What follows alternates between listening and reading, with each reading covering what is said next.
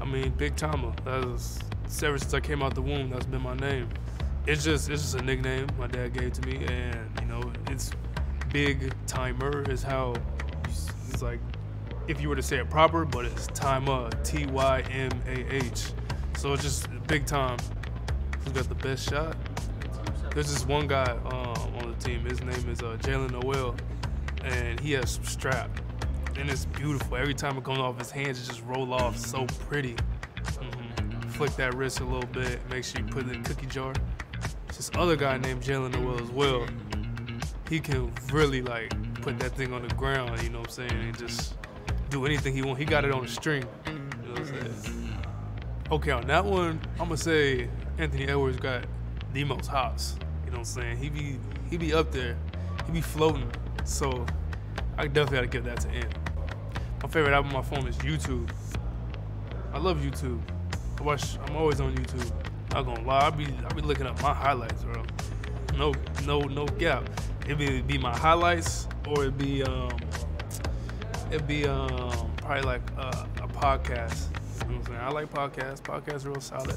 I Am Athlete podcast and $1 billion worth of game, $1 million worth of, well, I don't know which one it is. I don't know how to say it, but yeah. I'm gonna be in the car stuck with Nate Knight. Bro, that's my dog, man. Like, he's one of the funniest guys I know. One of the most chill. I think a very intellectual guy too. So we would have all type of conversation. This is embarrassing, but I found this new show. Well, I used to watch when I was a little younger.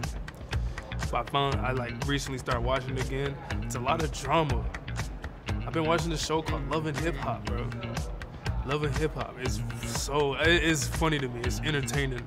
It's literally 2009 to like present. It's really about like these people who are like in the music business, and it follows their life around. They always getting into scuffles and fights, and so always just a lot of drama going on. It's funny to watch. No lie, I do an action. I love action movies.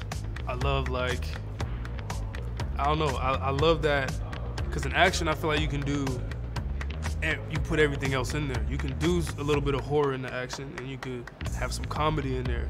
So I'm not just putting myself into one. You can have a little bit of thriller in an action movie. Action movie got a lot of everything.